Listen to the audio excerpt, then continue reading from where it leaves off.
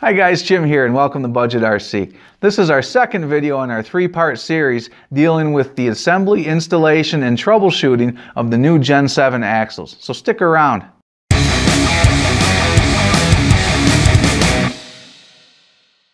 Hey guys, welcome back. So this is part 2 of our video series dealing with the Gen 7 axles. In this video, I'm going to show you how to take your fully installed axles and install them into the vehicle. Now, I do run into some problems toward the end. I'll take you through those problems, and then in our next video, we'll show you how to take care of those problems and make sure that these work their best. So let's get started.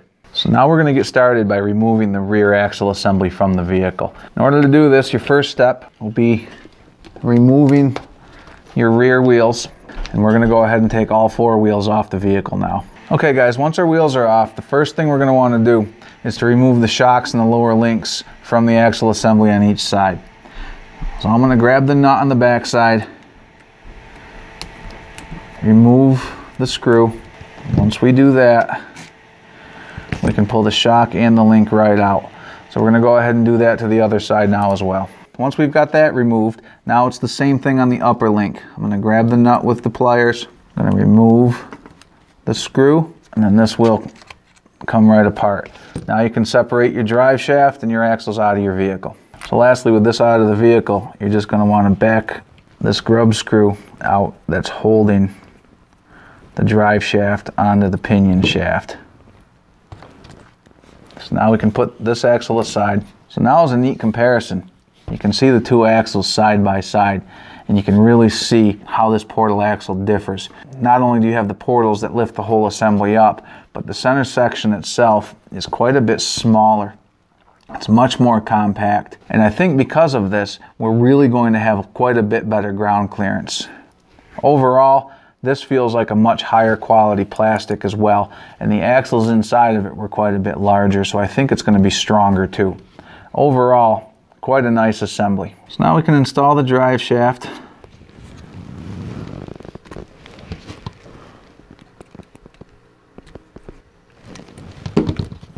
So now we can open up bag 7 and we can get our shock mount relocation brackets out and we can start installing those.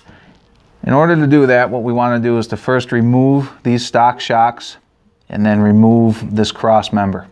So let's do that now. So once you have that cross member out, now we're going to take our new mount and we're going to put 3 screws in it. We're going to use the top 2 holes as well as one of the lower holes. Each one of these is an M3 by 10 millimeter screw. This will go just like this.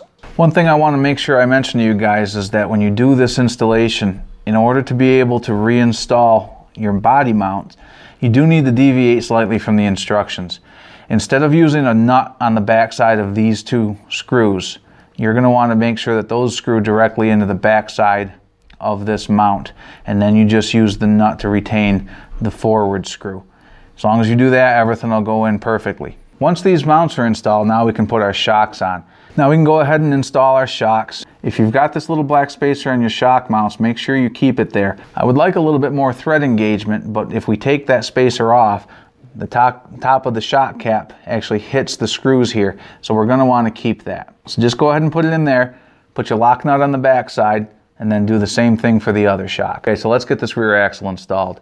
The first thing you're going to want to do is to remove both of these lower links, and what you're going to do is turn them around. Initially, this bend here was very close to the axle.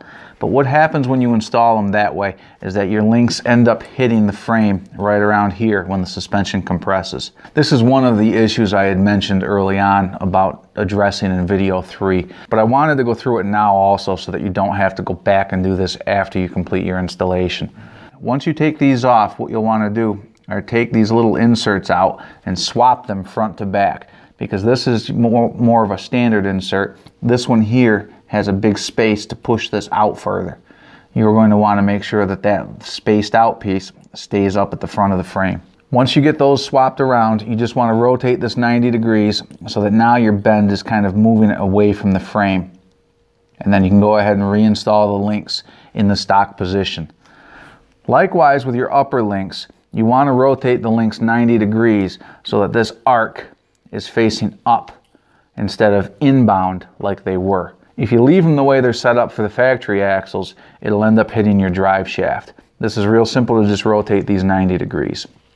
So once that's all done, now we can start putting the axle in. Get your drive shaft in, and now the easiest thing to do will be to put your upper links in first. So you're going to put the screw through that link, then through your axle, then you can put your other link on, and once you have that on, you can just put the nut on. And lastly, you can just install the nut. The next step is to just put your lower links on. You're going to want to use the lower hole.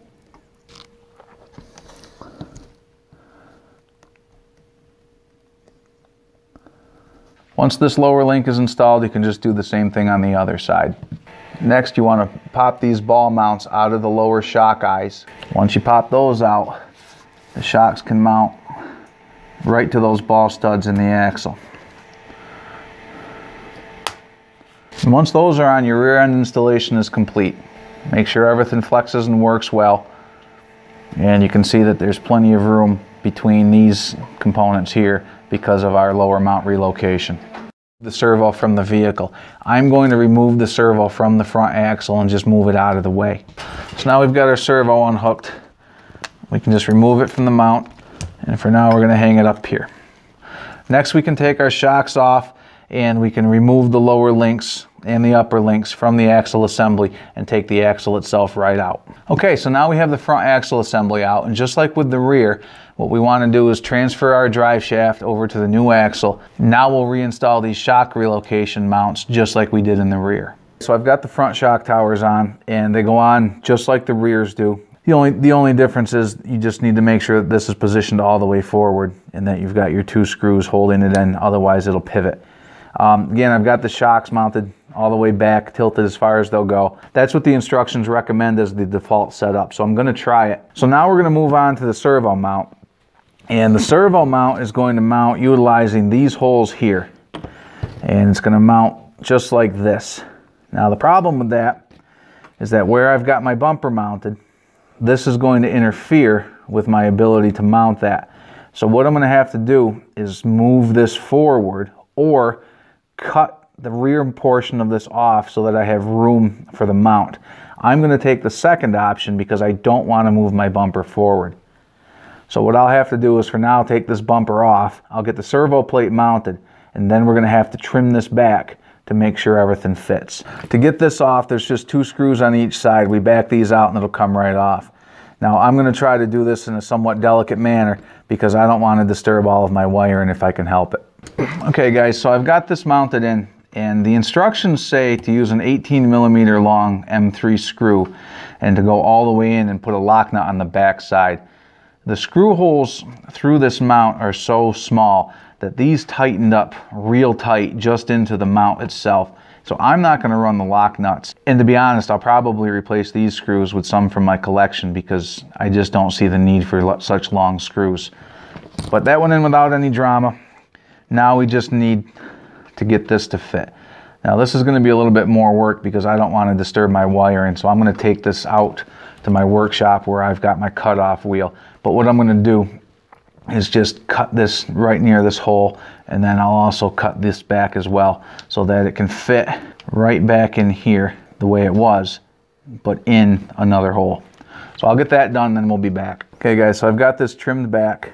Now it fits into here just like it was made for it. So now we're just going to put these same screws back in it, and that should be all set. All right, so I've got this reinstalled. You can see we reused the same screws, and now everything fits back together on the front. So now what we'll do is go ahead and put the front axle in. Now for the upper and lower links and the shocks, the procedure will be exactly the same as the rear. So I'm going to go ahead and do that portion of it. Then we'll come back and we'll do the panhard rod, we'll do the steering linkages, and we'll get the servo installed. So now what we're going to do is install the upper links. And in order to do this, what you want to do is turn your driver's side link so that the arc is facing up. Your passenger side link we're going to remove entirely. For those of you that are paying attention, you may recognize that this axle is almost fully assembled here. And that's because the first time I installed this, I actually installed both links and the suspension would bind, which makes a lot of sense because the whole purpose of a 4-link suspension is to center the axle and to keep it centered. when you introduce a panhard rod, its purpose is also to keep the axle centered, but it does it in a very different way, and the two competing geometries actually caused a bind when the suspension would compress. So I've gone back, read through the directions. I realize now that this passenger side link needs to be removed. So now we can take this other link, mount it right through the upper hole in the axle housing. We can put our nut on the back side and snug it up. And if you're doing this in order, it should be a little easier to get to. Like I said, because I already had this fully assembled before I realized my mistake, I'm kind of going back after the fact to do this. So now that that's done, what we want to do is just pop off the passenger side lower link so that we can get to the mounting hardware of the upper link to remove it. With that out of the way, now we can just pop this upper link off. Don't forget to put your lower link back on. So now we can go ahead and put the shocks on, and then once those are on, we'll start mounting up the panhard rod and we'll get the steering links mounted. So guys, just like I was afraid of when I was putting this together, this ball right here that the shock mounts to is so close to this mount, I can't fit the shock eyelet through here to get it installed.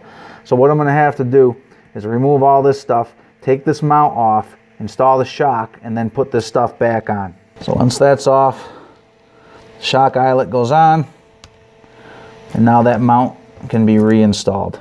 Alright, so now the panhard mount is going to mount right to the screw that we left in the servo mount.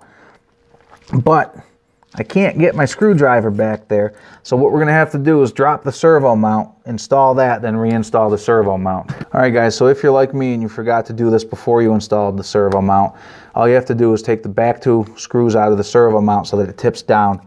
Once it tips down, you can access this screw hole, which I already had the screw in so that I wouldn't lose. Now we can put the screw through the eyelet and the panhard rod. Now we can put the screw through the eyelet and back into that servo mount. So now that that's in, we can put the screws back into the servo mount. So now we can put on our servo. To do that, I just had to pull a little bit more slack. This is going to sit right down in here, and it'll mount with some nuts and some screws. So now it looks like these holes are threaded. These holes are small enough that I can thread these screws down from the top. Although, to be honest, this isn't going to be strong enough, so we're going to want to run a nut up from the bottom. But we'll get the screws in first, and I appear to only have 3 screws remaining in this length. Fortunately, I have a lot more screws, so I can grab one later. But for now, we're going to have it installed with 3. So now another thing that I found that I really don't like is that this screw here interferes with the mount right here. So there's not enough room for me to put a nut on there. Likewise, I'm not going to be able to run the screw in from this side and put a nut on the top. So that one's going to have to live without a nut. I'm not sure I'm thrilled about that either. So now it's time to mount our steering linkage. And the way this is going to mount, this will go right onto here. We'll put our screw in. Then we'll put our bushing into this side and install it right there. And then we've got the link that goes up to the servo. So what I'm going to do is, instead of putting this down from the top and putting the nut at the bottom, I'm going to run this up from the bottom. And that way you don't have the screw with the nut hanging down. It just keeps that screw and that nut from hanging down where it could impact obstacles. And run your screw through here just like the other side. Now this bushing can come up from the bottom. This can go over the screw. Now we can install our nut. So now before you install your arm, just make sure everything moves nice and easily. Everything looks pretty good here. So the next step is to mount your servo arm to the servo, and then go ahead and mount your steering link to that arm. You can see here that I've got a modified aluminum arm, and I'll get to the reasoning for that in my third video where I cover some of my issues. If you're using the stock Redcat arm or another arm that's the same length as the stock Redcat arm, everything should work out pretty well. If you're using one of these very common aftermarket arms, these are longer than the stock arm. If you've got your bumper mount moved back like I do, this longer arm will interfere. So you need to either use the stock arm or an arm of the same length as stock. I'll take you through some of that mitigation in my follow-up video. But for now, you can see that this is the final step to getting everything installed. Now you just need to set your steering end points and you should be ready to go. So now you can see that our portals are all installed into the truck. The articulation is great. The steering seems to be really good. And overall, I'm real happy with how this came out. We had to work through a couple of small issues that I'll get more into detail on in the third video, especially for those folks who have already got these installed, who just want to be able to see the remedies for some of those issues that they might have had. But now I'm just going to take this, I'm going to go out, I'm going to use it, I'm going to get familiar with how this truck works, and then I'll give you guys a full review on my findings. So thanks for sticking around, guys, and look forward to the next one.